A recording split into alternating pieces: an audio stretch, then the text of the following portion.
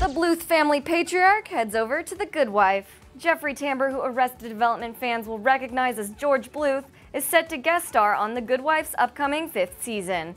According to TVLine, Tambor will play a judge ruling over a case involving the death penalty. Sounds like a far cry from George's orange jumpsuits. So will you be tuning in to see Jeffrey as a well-respected judge? Sound off in the comments and stick with us at Celebified for more of the latest TV scoop.